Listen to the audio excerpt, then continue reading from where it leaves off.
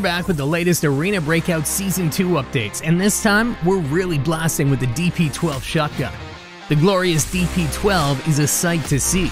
It uses 12 by 70mm caliber shotgun shells. Using two separate barrels and capable of firing 300 rounds per minute, the DP-12 has a devastating quick 2-round burst fire. However, it doesn't have a magazine and must be manually loaded using the inner magazine. The upside is that the default inner mag has a large capacity of 14 rounds. You'll just have to keep count when aiming for the enemy's limbs. There aren't many mods for the DP-12 because it simply doesn't need them. Operators can try out different barrels and muzzles to improve the accuracy and effective range. Adding a laser sight can also improve hip-fire stability.